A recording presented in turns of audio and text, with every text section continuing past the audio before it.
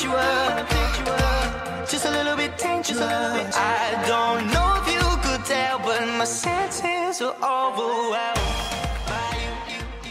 What's up guys, Visual here, but you can call me James, and in this video I'm going to be showing you guys how I make my voice sound better using Audacity. So it's really simple as to how to do it, but before you ask, the microphone I do use is the Samsung Meteorite USB microphone. It's really cheap and really simple to use, and I think it has great audio quality, so make sure you go ahead and check that out in the description down below if you are looking for a microphone. But anyways, now that that's out of the way guys, let's just get started with the tutorial.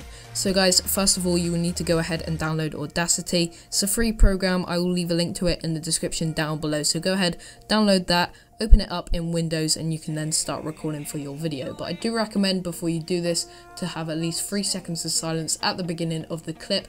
This is just because it will help us with the noise removal once we get into the editing process. So go ahead, record for your video, pause this video as well, and then come back once you're done.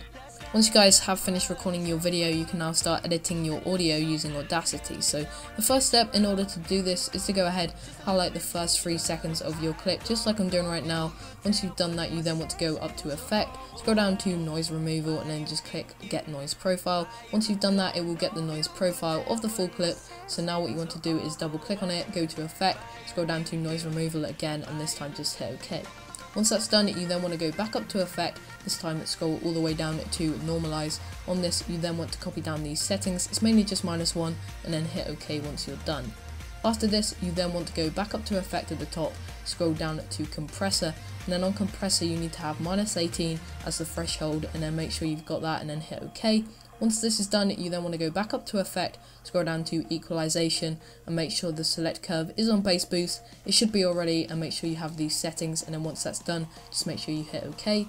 Once you've done that, you then want to go back up to Equalization again, and this time make sure the Select Curve is on Treble Boost, and then hit OK. Once you've done that, you then want to go back up to Effect and go all the way down to Normalize. Once you're on Normalize, you then want to make sure it's on -1 like before, and then just hit OK. Once that's done, you then want to go back up to Effect, scroll all the way down to Hard Limiter, make sure this is on -3, and then hit OK.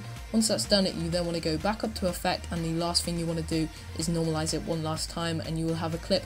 Looks a little bit like this, and then all you have to do is go ahead, go to File, and export the audio. So hope you guys did enjoy this video. I know it's been quite short, but I do get a lot of questions asked about how I edit my audio and what mic I use. So anyways guys, hope you enjoyed this video. This has been Visual or James, and I'm out. Peace.